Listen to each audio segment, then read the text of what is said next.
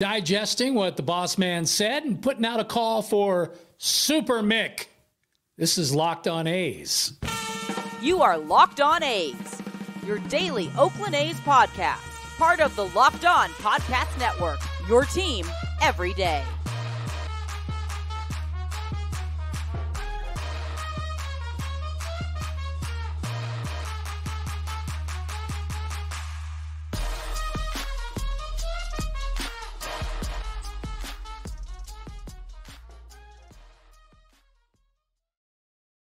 Well, did I pinch it?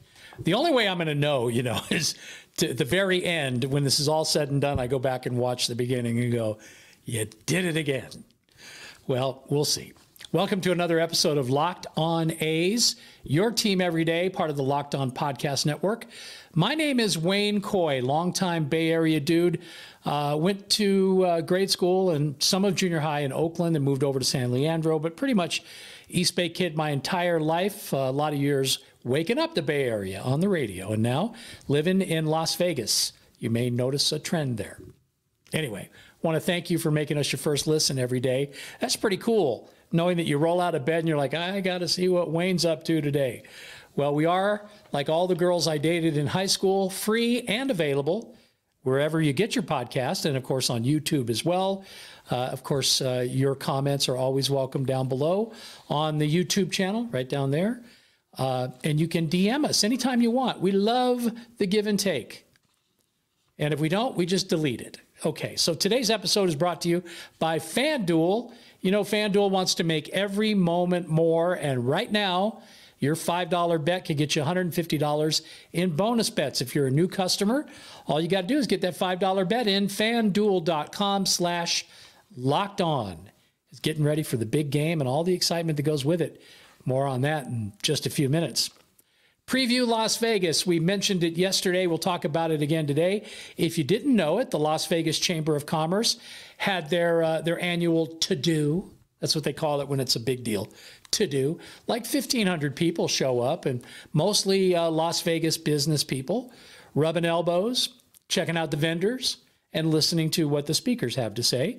There was one speaker in particular that had my attention, and that would be Oakland Athletics owner John Fisher, who sat down for a little Q&A with the Chamber's CEO, Mary Beth Sewell. I'm not going to tell you that it was riveting. I'm not going to tell you that there was any news. In fact, literally zero revelations out of their entire conversation, which was 15 or 20 minutes, give or take. Nothing new to report there. As a matter of fact, if there was anything to report there, my gut says they weren't going to talk about it. There was no telling.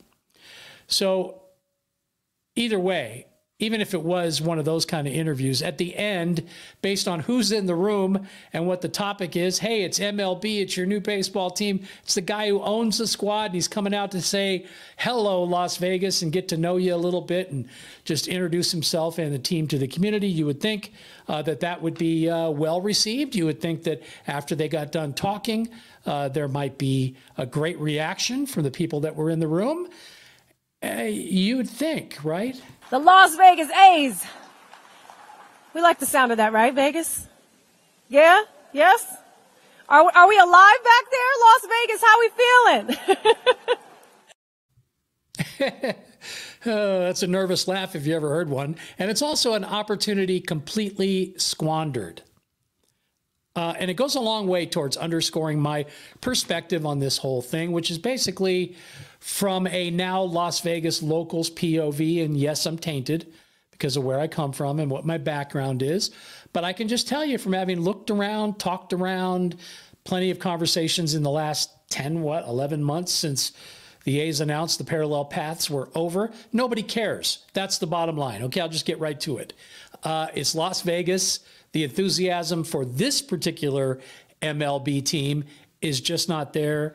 In case you're like, oh, well, yeah, it is. If you're one of those people, may I remind you. The Las Vegas A's. We like the sound of that, right, Vegas? Yeah? Yes? Are we alive back there, Las Vegas? How we feeling? Okay, I think what's happened is basically Las Vegans and Nevadans as a whole have been sort of what do you call that? Like cautiously stepping into the story, okay? Keeping an eye 100% completely on what's going on in Oakland. And it's a show, as you know. So basically, nothing that resembles competence has come out of Oakland and the A's since this whole thing started. Well, other than the fact that they were able to get $380 million given to them by the Nevada legislators. That did happen. Now, the question is, are they going to get it? Because the way this thing's written, that means they have to be at the Tropicana location, and whether or not they're going to be able to do that, I don't know. I think, though, that Las Vegas has figured out that along with the team, you get the BS that John Fisher and Dave Kaval have basically learned how to spew from the moment I think they wake up. When their eyes are open, it starts. And maybe, just maybe, they were wanting to give the ownership the benefit of the doubt. You know, new lease on life. You're up in Las Vegas. Things could be different. My feeling is, and I think so far the story is, the leopard really doesn't change its spots. For me, as far as Southern Nevadans go and their reaction to the A's so far, I really do believe it's kind of like Bobby De Niro yelling at Sylvester Stallone in that movie Copland, if you ever saw that, right? It's kind of like, you had a chance to make them happy, and you blew it. You blew it. Don't really do a very good De Niro, do I? But anyway, yeah, I mean, you had a great chance to make an impression at a Chamber of Commerce event. You talk about a built-in audience. These are local business people who want to be able to root for things that are great locally. And I think they've kind of figured it out. So anyway, maybe he could make it up right after the Q&A, because that didn't go so well, right? Maybe John Fisher, who is all of a sudden the spokesperson for the A's, after going all those years without ever even being seen, let alone heard, now all of a sudden he's the guy. Anyway, that's fine. Stand tall, be resolute, face the local media, answer all the tough questions, because you know they're going to get lobbed at you. Do it with transparency. Do it with enthusiasm. In other words, it's Vegas. It's showtime, baby. Sell it, Johnny. We know you can do it. Well, did he? How's it feel to be here in Las Vegas, and your thoughts with the A's coming to town with this presentation and the chamber doing what they did, first of all? I mean, it feels great. There's a lot of people out there, and having an opportunity to tell our story is really, I think, what we're all about. And you know, the more people we can connect with, I think the greater the adoption is going to be by the community, and the greater, you know, the success we'll have here. How quickly will we see the renderings? When are those going to be coming out? Well, you know, we had plans to release the renderings in December, and unfortunately, you know, with the tragedy that occurred here, we postponed that. Since then, we've been working with Bally's and GLPI, who are sort of two of our partners on the Tropicana site, to try and see if we can, instead of just releasing our renderings by themselves, be able to release our renderings along with the planned resort that is going to be on that. So that's something that we're going through, and that, you know, takes time. And so we'll release our renderings when, you know, when it's the right time to do so. What about the funding for the stadium? Can you give us any report on that? Sure. You know, we anticipate that the stadium will cost, you know, perhaps close to $1.5 billion. That will be funded mostly with equity from my family. We'd actually like to, you know, consider raising capital, especially from local investors, because we think that that creates a connection to the community that has, you know, we've seen that with a lot of other teams, been a really successful thing, and with a little bit of debt. You mentioned on stage that you're going to be entering the design phase. With that being said, is that referring to the renderings and that resort that you were just mentioning before you actually release them all? Yeah, I mean, it's called schematic design, and it's when the architects actually get past just the conceptual part of your planning to actually, you know, drawing the lines, figuring out where everything is going to go, and making sure that that other than just the pretty pictures that you see, that this is, you know, actually going to be reality. Does it include a retractable roof? You know, we'll find out when the renderings come out here. Where will the Athletics play in the interim after this season from Oakland? Yeah. So, I mean, you guys have probably read where we have been. You, I think, you know, told a lot of people where we had been as well. Thank you. And so, you know, we're looking at our options right now. We haven't made a choice. You know, we hope to do so relatively soon, but we're looking at different options. Summerlin is one of the options, I would assume? We're not going to, you know, I'm not going to be specific about where we're looking and where we're not. We think the ballpark in Summerlin is a tremendous asset and a great place. So, but we haven't actually made a choice yet. Is it still set to be at the Tropicana Hotel? I mean, at the Tropicana Hotel ballpark? I've heard rumors of it may be moving. Is it still set to be there? The ballpark? Mm-hmm. Oh yeah, certainly. Gotcha. Is it still slated to begin on schedule, construction? Is there any hiccups that have come up with maybe when the initial construction we can expect it to begin? We hope so. I've spent enough time in real estate to know that nothing ever goes completely in a straight line. But you know, we are, I think, working really well together with our partners. We have a tremendous team, having Bjarke Ingels, who we think is one of the greatest architects in the world, designing our stadium, working with HNTB, which is one of the great sports architecture firms and architecture firms in the world, and the work that they've done in Vegas, having Mortensen McCarthy as our contractors who have had a lot of success here in Las Vegas. You know, we think we have a great team of people to help make this reality. John, you want to hit? There's John Fisher facing the press in Las Vegas. I do have to give him a little bit of credit. I mean, he didn't run away, right? I mean, he hung in there with those questions. So style points, I guess, for that. The scrum did not end with him lying on the floor in the fetal position, calling out for Doris, his mommy. So he gets points for that. I'll tell you what wasn't good was his inability to sort of soothe the nerves of the people there that are just kind of wondering, you know, what the heck they're getting into. I mean, especially, I would think not just the residents, but the Nevada lawmakers, the ones who said yes and are now seeing a bit of a mess. Where's it all end up at? That they've got to be thinking about that. More on Mr. Fisher in just a minute. I didn't say moron. I said, well, I guess I did, but I didn't mean it that way. FanDuel, got to tell you about what's up with them. It is NFL playoff time. And of course, we're watching the championship games this weekend. Then we'll have a week off, and then the Super Bowl live from our city here in Allegiant Stadium. So that's all going to be cool, and you need to be a part of it as each moment goes by. Why don't you start now? It'd be a great time to get involved with FanDuel. They're making it pretty easy for you. First of all, very easy to download the app. You get it on your phone, on your tablet, wherever it is. And then have some fun. Get into the prop bets, get into the parlays and all of that. And they're making it more easy than ever for you to get involved. A $5 bet for a first-time customer. And you win there, you get $150 in bonus bets. Yours to use however you want to. And you couldn't think of a better time, probably right as you get ready for the big game. That's happening, and FanDuel wants you to be a part of it. So why don't you take advantage? All you got to do is go to FanDuel.com/lockedon.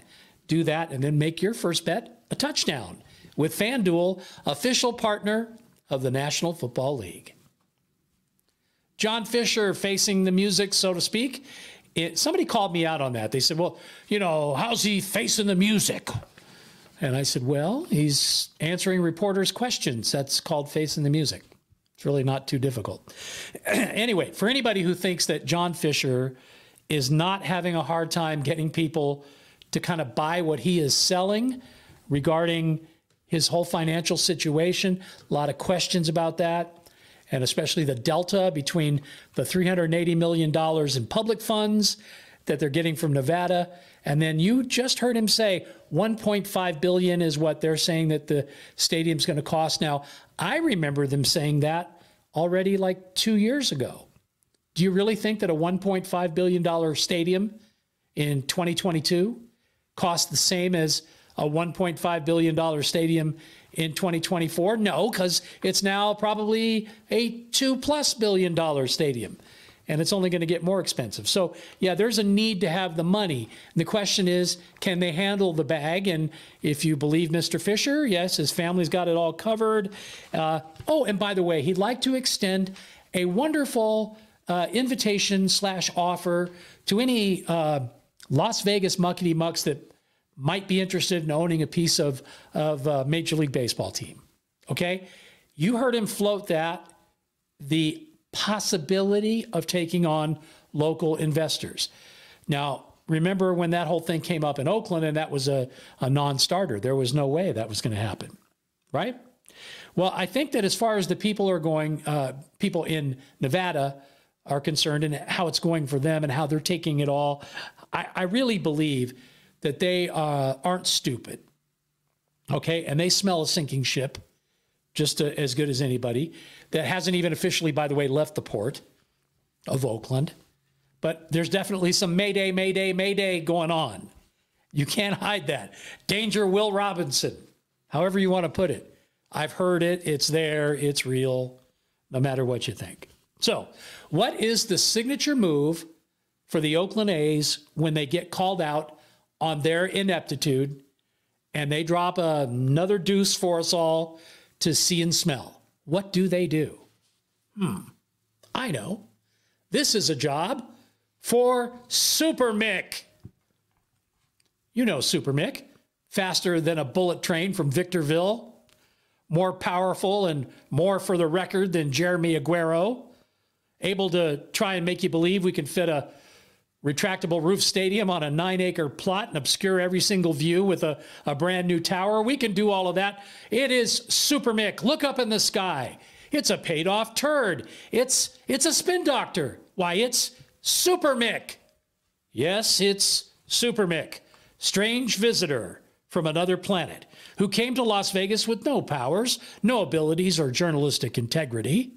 Super Mick, defender of John Fisher, Steve Hill, and Rob Manfred. Champion of whatever it is that Dave Cavell needs done. Self-serving, spineless lapdogging, working against the forces of a thing called reality. Who disguised as Mick Akers, mild-mannered reporter for a once great metropolitan newspaper, fights a never-ending battle for bullcrap, untruths, and access to all of these really cool people. Until they don't need you anymore, Mick. Speaking of Mr. Akers, you may have seen his article that ran right after John Fisher did. Oh, did you miss it? The Las Vegas A's.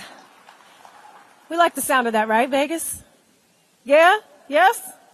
Are we alive back there, Las Vegas? How we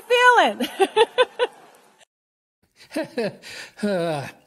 Okay, so that's the way the room felt.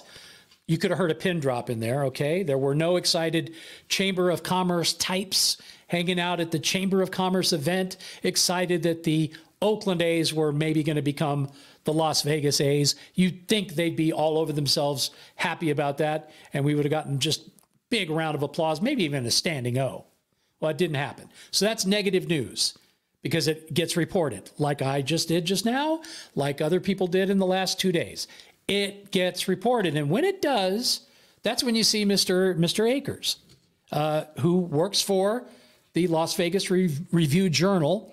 He is a journalist, degreed, yes, and his job, it seems, is that whenever there is some news like that, to quickly get out a piece that takes whatever the story is and spins it the other way, or just takes your attention completely off of that so we can talk about this. Somebody said to me, why are you so tough on him? And I'm saying because you never hear what I'm saying reported in this way by the local newspaper.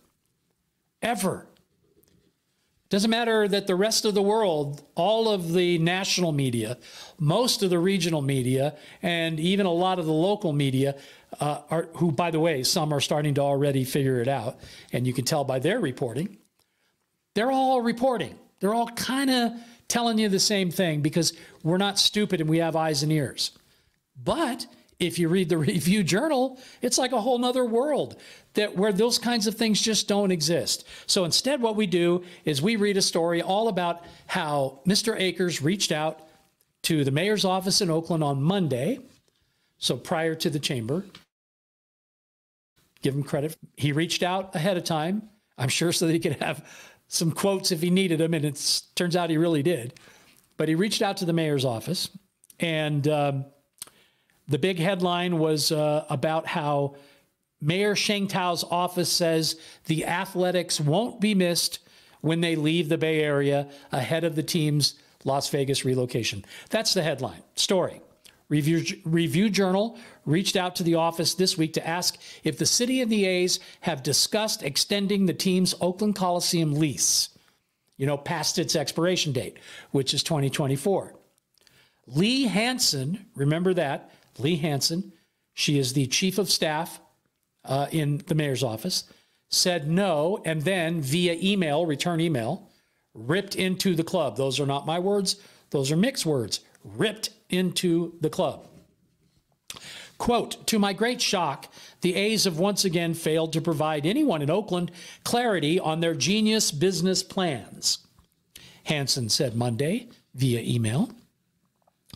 To date, they have not contacted or requested an extension to their lease from the mayor, from Alameda County, the Joint Powers Agency that oversees the Coliseum complex, and perhaps most importantly, from the fans. Believe me, we would, but anyway. Hansen claimed that A's games at the Coliseum, which is owned equally by the A's and by the city, are not profitable for Oakland.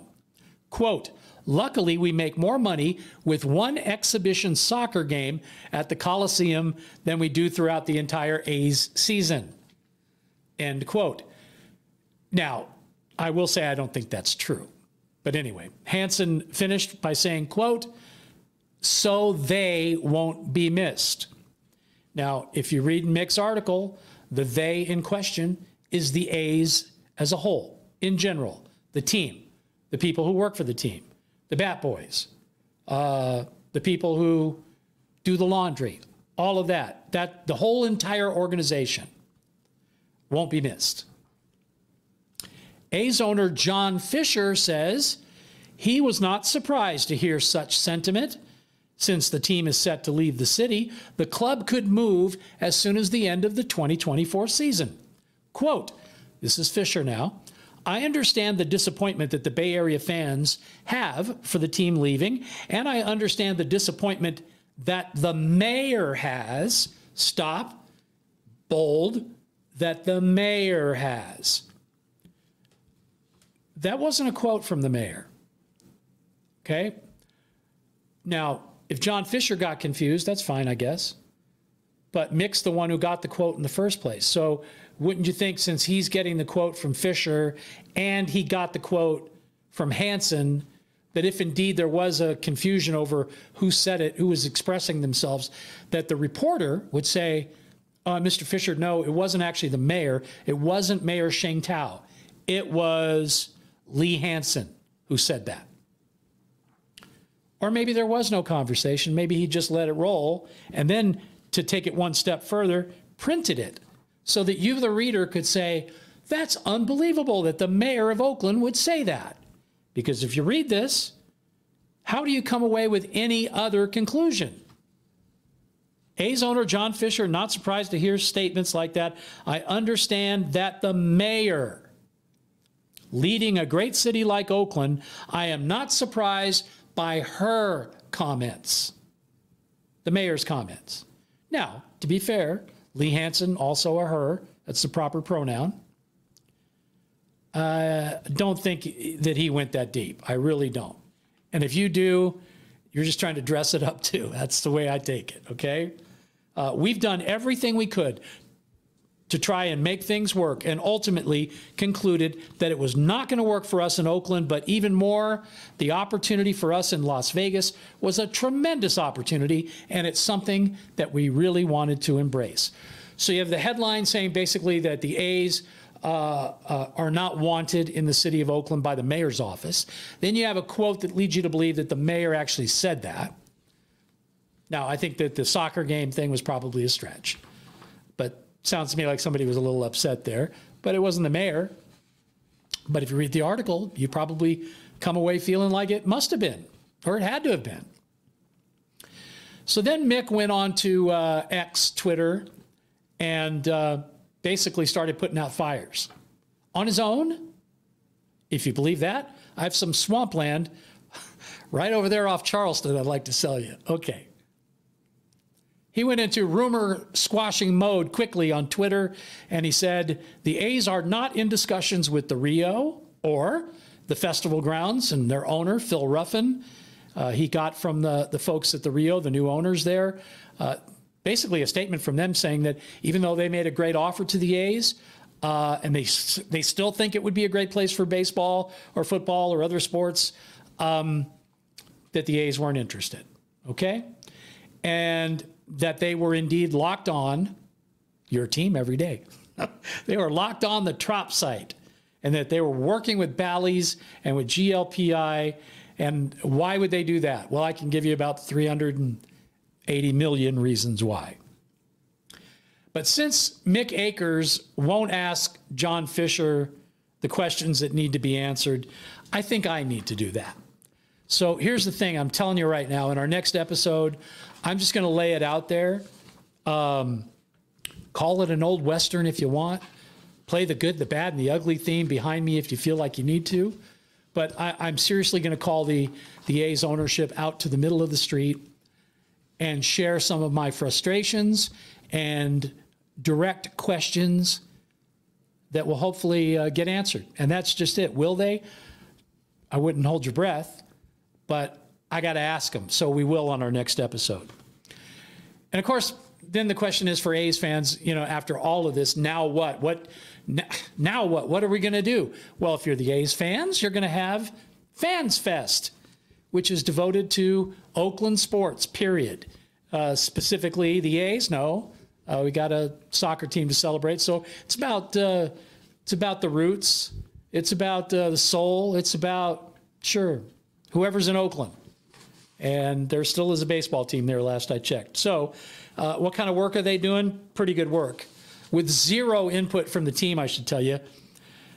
Chris Davis, Ben Grieve, Mike Norris, Billy North, Trevor May, and just today announced Grant Balfour. Yes, all going to be in attendance to celebrate with the fans of Oakland. So that's very cool. Oakland Ballers are in town. You're going to see some support for them, too. Save the date. It's February 24th. Location is Block 15, 252 2nd Street, Oakland. And, yeah, they're going to have a party the way it should be done, with or without the team's blessings, right? So we'll ask the hard questions, not just for John Fisher, but for you, too. I got some questions for you as an A's fan, and we'll get into all of that in our next episode.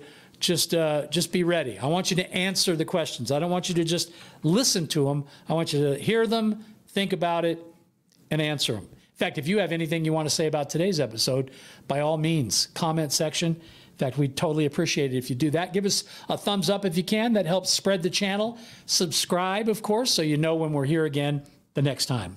And we want you to know, too, Locked On Sports Today is next. If you just stay where you're at on YouTube, we're going to send you over there with the greatest 24/7, 365 streaming sports coverage. Can't find it anywhere else. Locked On Sports Today.